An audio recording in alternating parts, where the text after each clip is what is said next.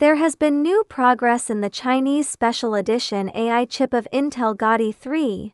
On April 15, it was announced that chip giant Intel recently released a 24-page Gaudi 3 AI accelerator white paper on its official website. Intel will launch 2 Special Edition AI chip products for the Gaudi 3 to be released in China. Specifically, it includes 2 hardware forms of acceleration cards. An ohm-compatible mezzanine card model Hull 3-8, expected to be launched on June 24 this year. The other model is the HL388 Pickle accelerator card. It is expected to be launched on September 24 this year, and based on the number of kernels, working frequency, estimation of TDP and other parameters, compared to the Gaudi 3 international version, the performance of the Chinese Special Edition HL3-8 chip may decrease by about 92. At the Intel Vision 2024 conference held earlier on April 9 in the United States, Intel releases the new generation Gaudi 3 AI acceleration chip, adopting TSMC's 5nm process, bringing a 4x increase in BF16 AI computing power. Meanwhile, compared to NVIDIA H100 GPU, the model training speed of Intel Gaudi 3 AI chip has increased by 40, reasoning speed increased by 50 improvement in average performance, an average improvement of 40% in energy efficiency. But the cost is only a small part of H100. For Gaudi 3 China Special Edition news, the Titanium Media app has sent an email to Intel's US headquarters asking for more detailed information, but as of the time of publication, Intel did not respond. It is reported that, in the past period of time, the US government is continuously upgrading its semiconductor investment in China. Export controls in areas such as AI chips. On August 9, 2022, US President Biden signed the $280 billion Chip and Science Act, through massive industry subsidies of $52.7 billion and provisions to curb competition, promote chip manufacturing to return to the United States. The bill prohibits subsidized companies in the United States and its allies from building or expanding advanced process chip factories in China and other countries of concern within 10 years. On October 7, 2022, on October 17, 2023, the U.S. Department of Commerce's Bureau of Industry and Security has twice issued export controls on China's advanced semiconductors and computing equipment, intended to prevent China from importing AI semiconductor products. Meanwhile, NVIDIA, AMD, Intel's multiple GPU and AI chip products can no longer be exported to China. Even the high-end gaming graphics card RTX 4090 has been restricted. In December 2023, the U.S. Department of Commerce's BIS announced the launch of an investigation into the semiconductor supply chain at mature process nodes, pointing at China's chip semiconductor industry. On March 29, 2024, BIS updates export restriction measures. Among them, AI semiconductor products exported by the United States to China will adopt a case-by-case review policy rule, including technical level, customer identity, comprehensive verification of compliance plans and other information, and some AI PC chips may be included in export control measures. Larger scope restrictions on NVIDIA, AMD and other advanced AI chips and semiconductor equipment are being sold to China. It will come into full effect on April 4. On April 11, the U.S. Department of Commerce has updated the latest list of entities in the joint communiqué, includes 6 Chinese companies in the entity list. This includes NVIDIA's largest AI chip distributor in China, citing Heli Tianjin Technology Co., Ltd. In fact, under the first round of export controls in the U.S. BIS, as early as July 2023, Intel has previously released the Chinese Special Edition AI chip Gaudi 2 based on the 7nm process, compared to the international version of Gaudi 2. The acceleration cards launched for the Chinese market have little difference in performance. The number of integrated Ethernet RDMA ports has been reduced from 24 to 21 to comply with U.S. chip export control regulations. However, the Intel Gaudi 2 China Special Edition only sells dozens of ohm products. Since the new BIS 1017 regulations were updated last year, due to the higher performance of Intel Gaudi 2E's China Special Edition product compared to export control measures, ultimately, this resulted in its products no longer being able to be sold in the Chinese market. Based on this, around December last year, Intel has attempted to develop the Gaudi 2 Hull 2 to 5B variant, internally known as Gaudi 2C AI chip. I hope to regain the license to sell to Chinese mainland, but in the end, it waited until March this year when BIS announced an update on export restrictions. After the release of Gaudi 3 on April 10, Intel has redeveloped a special edition product. I hope that 5nm Gaudi 3 AI chips will fully compete for the Chinese market in the future, intended to provide alternative options for NVIDIA products for AI and cloud customers, in terms of specific hardware specifications, compared to the original version. The Chinese Special Edition Gaudi 3, having the same 96 MB SRAM on-chip memory, 1 to 8 GB HBM2E high bandwidth memory, the bandwidth is 3.7 TBS, equipped with PCIe 5.0x16 interface and decoding standard. However, due to restrictions on the export control rules of AI chips in the United States, the comprehensive computational performance of such high-performance AI needs to be lower than 4800 to be exported to China. This means that the 16-bit performance of the Chinese Special Edition Gaudi 3 cannot exceed 150 flops, compared to the 1835 flops achieved by the Gaudi 3 international version. The Chinese Special Edition Gaudi 3 requires a significant reduction in the number of cores and operating frequency. Ultimately, it may require a reduction of approximately 92% in AI performance to meet the export control requirements of the United States.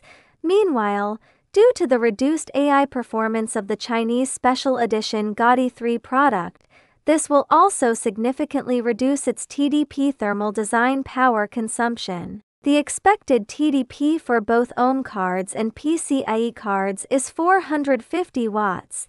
The original PCIe card has a TDP of up to 600 watts. The original ohm card has a TDP of up to 900 watts.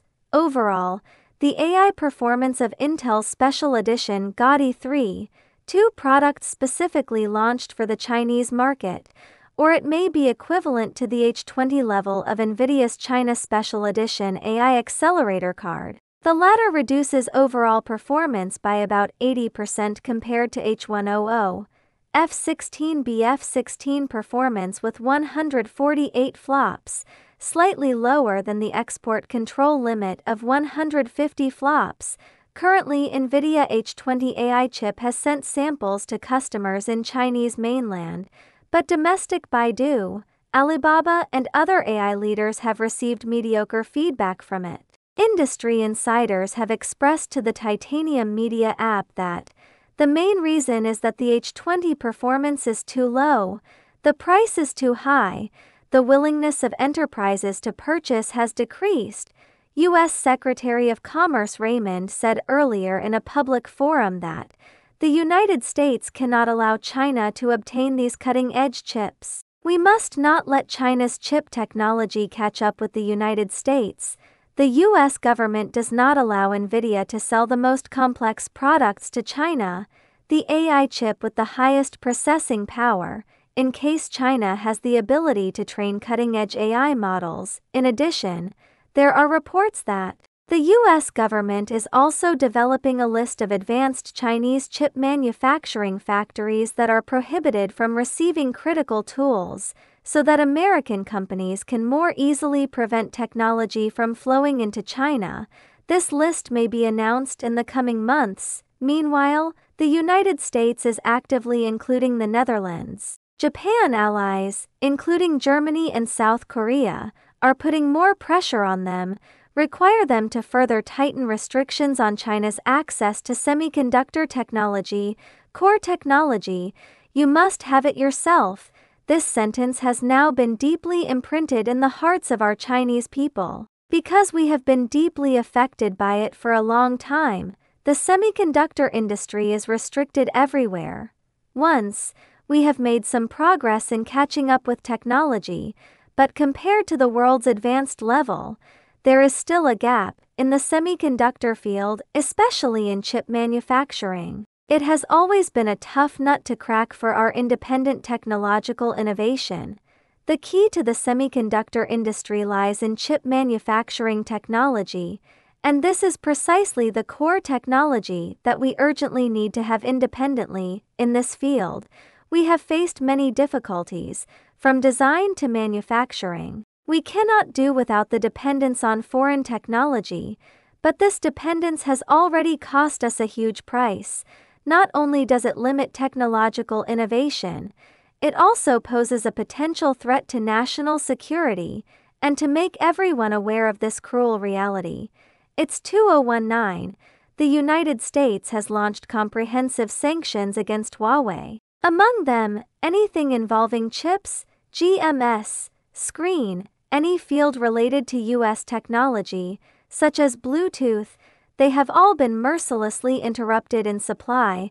This also makes everyone realize that, once the mature chip industry chain is interrupted by the United States, our country's military, home appliances, basic fields such as automobiles will also be greatly impacted, and Russia becomes the most vivid example.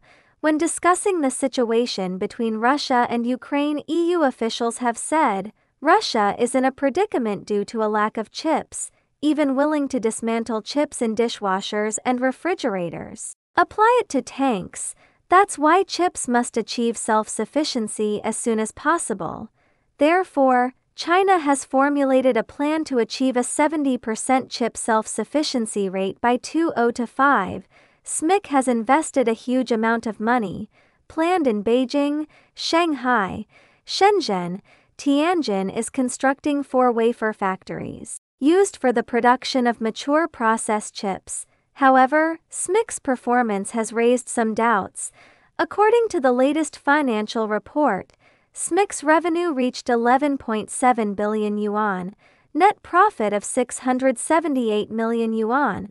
Compared to last year, it decreased by 10.6% and 78.4% respectively, even if it is the cumulative net profit of the first 3 quarters. It also plummeted by 60.9% year-on-year. According to industry insiders, the dismal performance is mainly affected by 2 aspects. On the one hand, the consumer electronics industry is still sluggish. On the other hand, it is the sustained capital expenditure caused by the expansion of mature production capacity. But it was mocked by foreign media for making a big fuss. SMIC is not the OEM factory of Huawei Kirin 9000S. The reason is that Huawei Mate 60 Pro was launched on August 29. Huawei is bound to purchase Kirin 9000 seconds chips in the 3rd quarter or even earlier, as an advanced process chip. The Kirin 9000S, the profit from outsourcing is bound to be considerable. If SMIC is a OEM factory, excess revenue and profits should be reflected in the financial report. Considering that SMIC's financial report is relatively weak, it can be concluded that it may not be the OEM factory for Kirin 9000 seconds. Regarding this conclusion, it has to be said that there is indeed a certain degree of rationality, but we cannot ignore the conspiracy behind this matter. Yes, these American media comments about the Kirin 9000 seconds are at best just a probe, attempting to pry into our reactions through inducing words. In order to obtain some useful information, for small tricks like American media, we need to remain silent all the time. do not provide any clues or opportunities for it. Currently, although we have achieved certain victories, but the battle has not yet ended, especially in the field of AI chips and semiconductor core equipment. Restrictions are becoming increasingly severe. In the future, we must firmly pursue independent research and development, the road of independent production. We will eventually be able to win this semiconductor war. Japanese Prime Minister Fumio Kishida personally visited TSMC Kumamoto plant for inspection. Meet with Wei Zheijia, the president of TSMC, who led multiple supervisors to receive and exchange opinions. The Japanese government's support for stabilizing the chip supply chain.